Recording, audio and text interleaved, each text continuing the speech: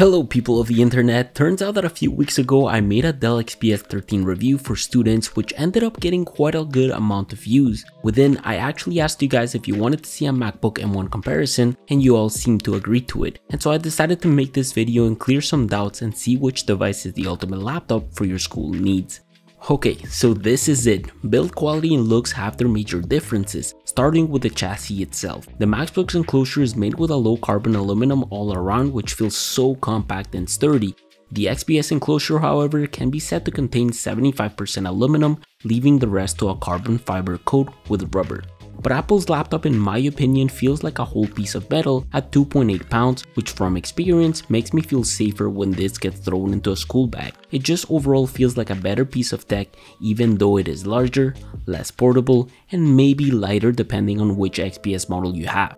Lifting both screens can be done with one single hand, so you know you're good for those rush moments you have when sitting down in class while sipping a coffee. Inside, both of these devices are very different, starting with the fact that the XPS has the better display in my opinion. Apple continues making these chunky bezels, meanwhile Dell provides us with this Infinity Edge display with these incredible razor thin bezels. My Dell of choice happens to have a resolution of 1920 by 1080 pixels in contrast to the MacBook which has a display resolution of 2560 by 1600 pixels. But never let numbers fool you. From what my eyes can see, this Windows device screen is sharper and contains a better anti-reflective coat. They both have a 16 by 10 screen aspect ratio, so you have a little bit more room towards the bottom within these 13-inch compact laptop screens. As for the colors and brightness, well, they are very similar, although with a 4K option, it tends to be a lot more color accurate. Dell does offer a screen touch option if you really wish to have it, but in my opinion, for school, it's not worth it.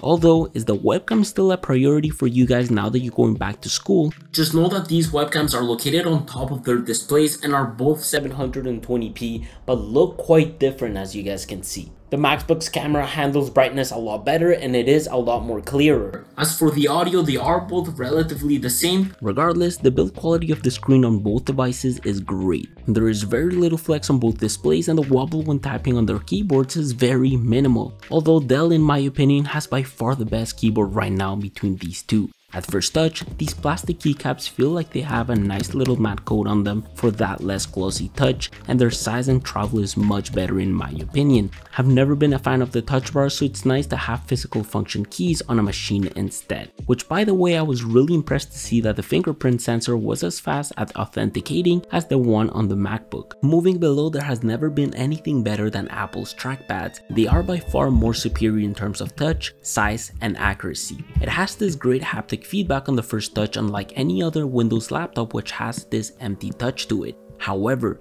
I am personally a fan of the texture the XPS trackpad seems to have. One major feature that the MacBook also takes away is the fact that these are the best speakers on a laptop as of right now. The science division had a technical name. We just called them elementals. Versions of them exist across our mythologies. Turns out the myths are real. Like Thor. Thor was a myth and now I study him. They are well positioned compared to the XPS 13, have insanely great bass, and don't have the crackle the XPS recently started producing. Regardless guys, in terms of speakers, the MacBook wins. But in terms of ports, you'll quickly realize how the MacBook just truly sucks in this department. Not to forget, but right now, the laptop currently doesn't support dual screen displays. Compared to the XPS, we have an integrated dongle for USB-A support, dual USB-C ports on both sides, and a micro SD card reader. Not much of a difference, although this time we do have support for dual screen monitors. Turning things around, if you are a lap user, you'll notice that the rubber feet on the XPS are better positioned, mainly because it stretches along the device unlike the MacBook which has them on the corners. I personally find it was a much better experience because the Windows laptop tends to slip less. As for performance, I want to make something clear. When people say M1, it simply translates to the fact that this is a system chip that contains the CPU, the GPU, the RAM, and other things such as the neural engine processor which runs artificial intelligence programs. As a result, Apple have found ways to make the CPU inside the M1 yield great performance without having to sacrifice power efficiency, which is why the M1 MacBook has great battery life. Comparing this to the XPS with a traditional computer architecture like the i7, after 1 hour of Chrome browsing and video playback on Netflix, providing the laptops were fully charged and on full performance mode for the XPS, the Dell was down to 88% and the MacBook to 97%. Hopping on Minecraft for another hour, we did drop off about 25% on the Dell, and after gaming on the MacBook for another hour, we dropped off about 18%. And if I was mixing some casual coding along Spotify and Chrome being open with a couple of tabs on both machines for another hour or so, I did get a final battery lives of 63% for the MacBook and 47% for the XPS, which clearly shows how much better the battery life on the MacBook is compared to the Dell. Very important when you are at school for long periods of time. Plugging the XPS to power like any Windows laptop will increase its performance, which is something the MacBook doesn't need to deal with. So if you need the power, you don't have to constantly seek for a wall socket at school. As for the SSDs, both of these machines share more or less the same results, so reading and writing files to or from your computer will feel much faster, which is a big plus as a student. Keep in mind that for the following test, this macOS laptop is going at an advantage since we have 4 more cores compared to the Windows laptop, although we are rocking the same amount of RAM. So the other day, my friend was actually curious about how this Apple laptop would perform with software such as Photoshop, Lightroom, and Illustrator. And now that these natively run on M1, the experience is extremely enjoyable and editing content on this is just satisfying. It did take me about 30 minutes to edit all the assets for this video on both machines, and I did notice the MacBook and XPS performing relatively the same for things such as importing these 4 pictures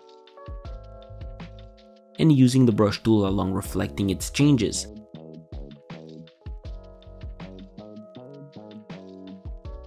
But opening Lightroom files on Photoshop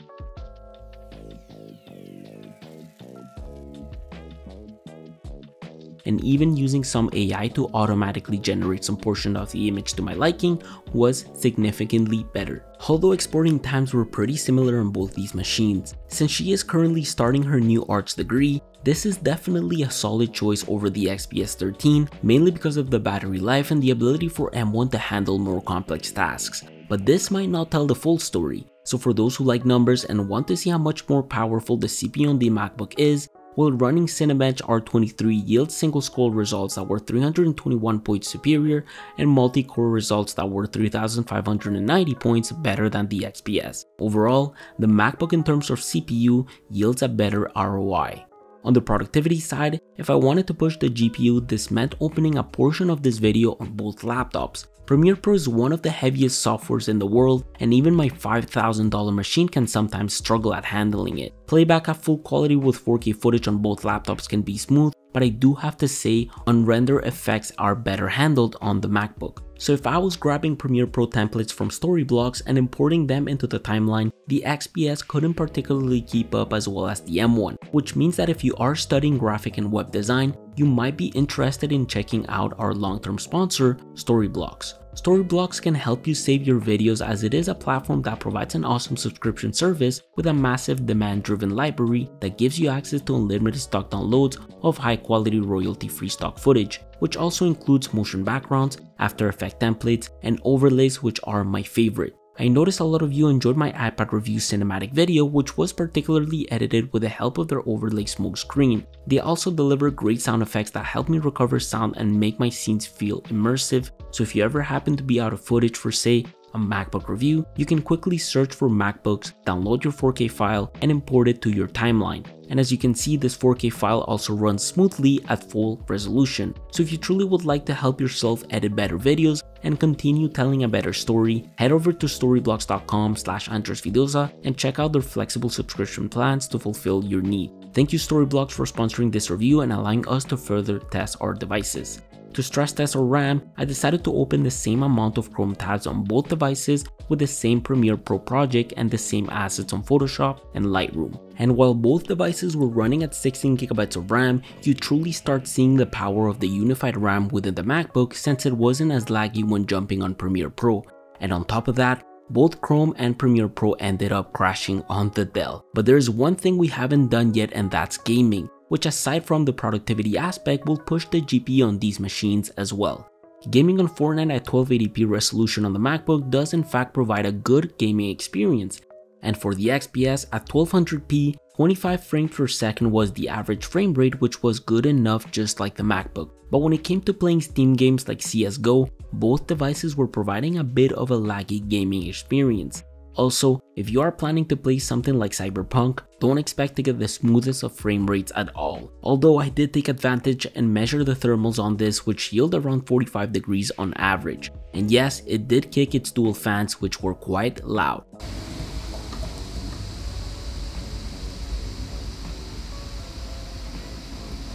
However, between these two, I was expecting the M1 to be the quieter one with its single fan.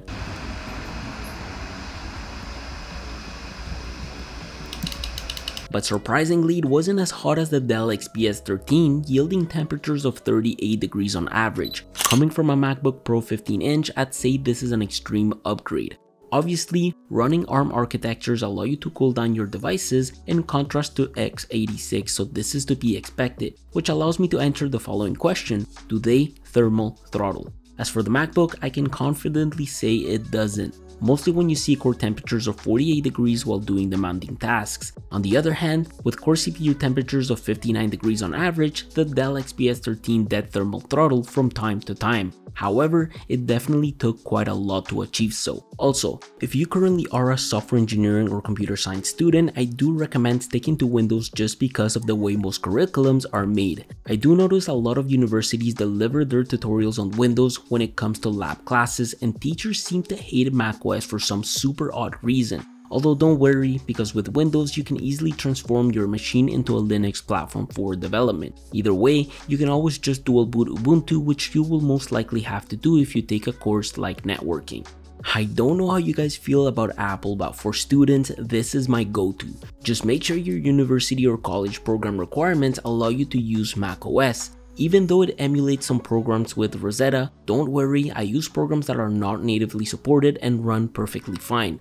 Now, remember when I said don't let the numbers fool you? Well, having 16GB of RAM on this particular machine is not at all necessary unless you're an art student and you're getting into video production. Overall, this machine lasts longer, runs quieter, and handles a lot more with 8GB of RAM. On the other hand, the XPS 13 is a laptop to consider if you are gearing towards Windows. I do recommend sticking to 16GB of RAM on Windows machines, but overall this Dell laptop has better ports, supports dual monitors, and you do get a bigger storage at base prices. In my opinion, the Dell has a better keyboard, so if you care about typing in class, then this might be a go-to for you. Regardless, if you are a student, I recommend the base model of the MacBook Pro if you are gearing towards macOS, and if you need Windows, then avoid getting the touch version and get the i7 with 16GB of RAM and 512GB of storage. Let me know in the comments section down below which one you'd rather pick. I am late for my iPhone 13 Pro Max pickup. I will see you all soon. Take care.